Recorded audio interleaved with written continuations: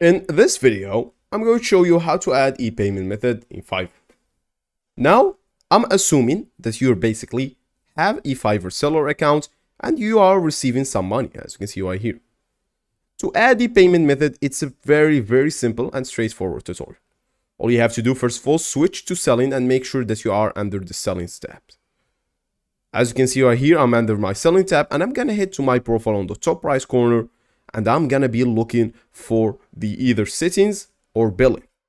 Since I'm not gonna be looking at either both of those settings, you can proceed with one of them. You can either click on settings and move ahead with a payment method.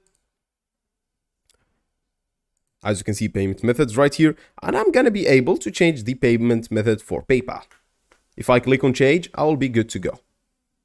I can verify by SMS, and I'm gonna be prompted to enter the code I verify in the SMS.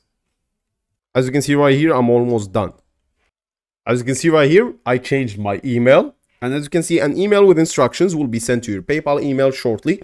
For security reasons, updating your PayPal email will disable PayPal withdrawals in the account for 24 hours, so your account doesn't get hacked or anything like that. And after verifying my email, my PayPal account was updated successfully. That's every day's video, guys, on how to change your PayPal payment method. See ya.